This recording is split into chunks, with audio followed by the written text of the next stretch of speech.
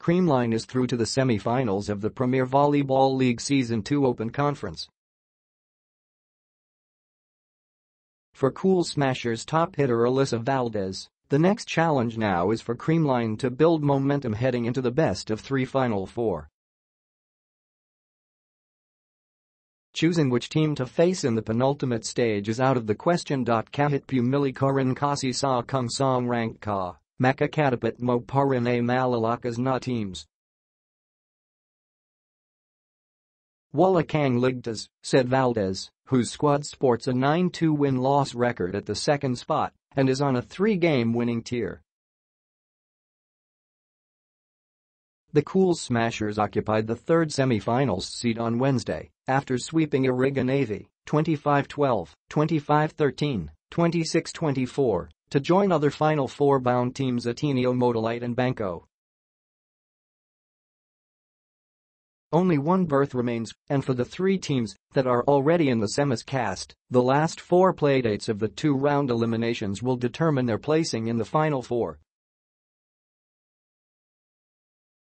But the Cool Smashers would rather concentrate on building their morale than worry about their seeding. Ang hirap kasi hindi mo rin alam, she said.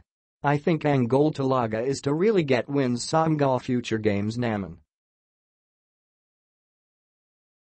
We have 3 more games medyo delicado pa.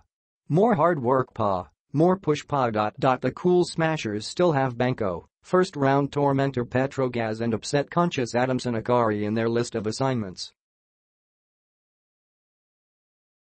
I think ang pinakaimportante ngayon to get all the confidence na kalangan naman. Lahit malaman naman ngayon kung ano pa ang kalangan naming I improve as a team para pagdating ng semifinals kahit sino ang makalaban naman medyo mag-perform kami ng maganda, she said. And to build that momentum, Creamline will need to bring its A-game against the Perlas Spikers on Saturday in Cagayan de Oro.